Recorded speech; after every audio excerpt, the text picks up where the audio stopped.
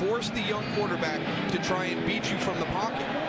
Second half kickoff taken short inside the 15-yard line. Patrick DeMarco, the fullback, up across the 35-yard line. I always accentuate fullback. Loses 20-26 to Green Bay, 21-24 to Detroit, and of course 21-24 last week at Atlanta. They have not given up the fight, and if they got to play the role of spoiler, that's exactly what they're willing to do. Short kickoff taken at the 10-yard line. Brian Cox Jr. on the return. Been up maybe 4 or 5 big plays. Outside of that, they have smothered opposing offenses. To come out and start the game like this against this defense, pretty impressive. A low kick fielded by Ethan Posick. Nice little run by the big fella, getting it out just across the 25. Every receiver, isn't it? Not everyone, but the guy pretty much. I mean, I told Whitten, I was like, if you're always open, then I'm never going to actually think that you're ever open when you tell me you actually are. So that ball scooped up and returned out to about the 28 by David Mayo. Had the 1 year 27 touchdowns, 2 interceptions, and then he's on the bench. Then you got Wentz getting hurt. Foles throws 4 touchdown passes last week. It's Fackrell running it back. Blair Walsh kicks off. Another bouncer down the field, fielded cleanly this time by the Falcons. And Ben Garland went sliding down at the 31-yard line. One pick in the draft for an absolute reason. The kid is a stud. See what he does when he gets on the field here. Kickoff coming down, knocked down, and picked up quickly by David Bass, the linebacker, on the line drive kickoff. The Jets have to overcome a little bit larger of a deficit. Tavecchio kicks it off on the bounce, taken to the 20-yard line, and Jordan Jenkins, one of the up men, with a return, but a penalty marker thrown back. Second left. They'll just squib it along the ground, and it's picked up by one of the up men who will just take a knee. Looked like he had never done that before. Yeah. Well, do it no matter what uniform he's wearing. They're really happy to have him. He had 5 for 96 last year with Chicago. Elliott with a little pooch kick, and the Bears will take a knee, so they'll have one more play if they want it. To about the 38-yard line or so of Indianapolis. It's a bouncing kickoff, juggled, fielded at the 24, and run back to the 32 by Austin Blythe, a rookie out of Iowa, who had no idea what was coming his way at that point. He's a lineman.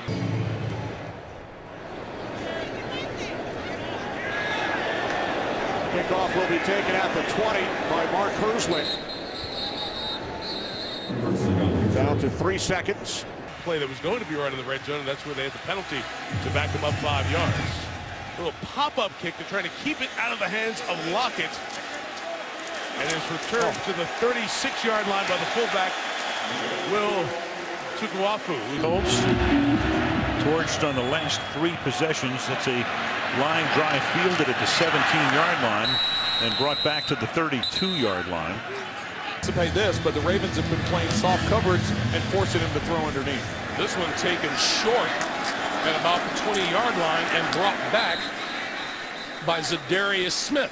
This is Antonio Brown, who made the 59-yard reception leading to the D'Angelo Williams score. And this kick is taken by the up back. And it's brought Trafford and all the rest. You know who the new managers are over there. I'm impressed. Not quite, but I read the card really well. And the kickoff is brought back to the 37. In his own right.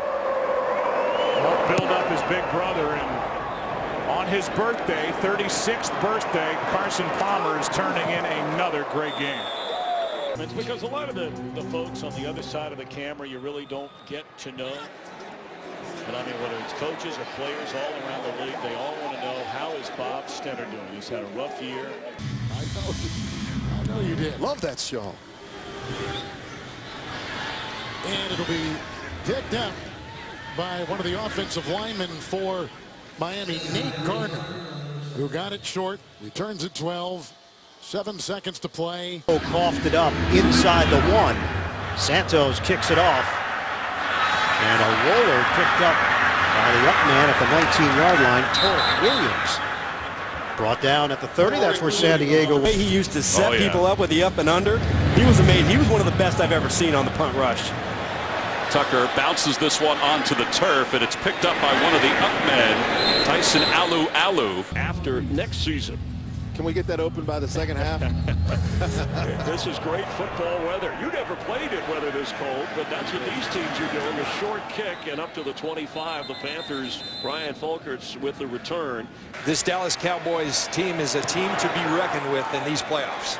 Meanwhile, short kick is going to be taken by the up man there for Washington. And now the question. And now a bouncing ball is grabbed at the 30-yard line. And that's Aaron Lynch, involved in a few plays tonight. The blocked punt. With still 5 minutes to go in the first half. Short kickoff. Be handled at the 18-yard line by Tim Barnes.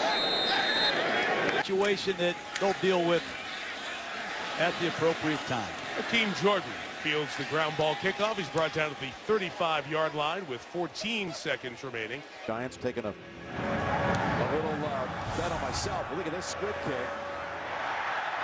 Fumbled around and picked up by Wilbur, who's hit right away by Christian Jones. Houston Texans to come all the way back and win that game 31-28. Kickoff scooped up at the 22-yard line. And taken back by Marcus Kuhn. He's a halftime coming up in a matter of minutes. And fielded at the 30 by DeMontre Moore. And time will run out. Justin Tucker will put it on the ground. Caught at the 25-yard line by Cameron Hayward. And his dad. Yeah, he looked like Ironhead there, didn't he? Those great teeth of John Elway and that big smile. Said it must be a joy to watch that. And he said, absolutely. It's a short kick as they try to keep it from Holiday and brought back to the 24-yard line. Nugent, an original draft choice by the Jets. And this one goes short. And you see the subsequent run by Troy Davis. And the clock at 9 seconds. Goodwin is back, the rookie out of Texas. Very fast. He was an Olympian, and here is a kick which is going to go short, and so they're going to bring it down right there, and it goes to a defensive lineman, and that is Jay Ross out of East Carolina. They want to keep it away from Goodwin. I'd much rather have him have the ball than Goodwin, I can tell you that. And Terrence Williams, too. Two young guys playing great. Kick comes up short. They keep it away from Holiday. They don't get it in his hands, and that is Jackson. Both teams when they got into it. This is a very short kick, fielded at the 21-yard line. And this is Adam Geddes, who is a backup center, so the chances of a good, well, who knows? We saw Connolly that night in New England. Still the greatest play we've ever had on Sunday night.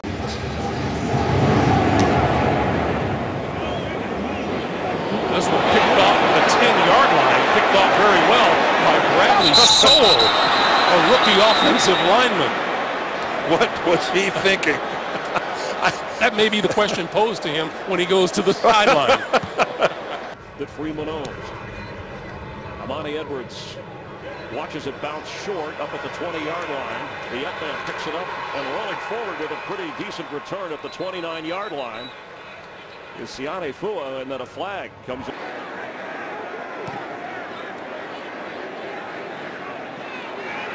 Picked up at the 25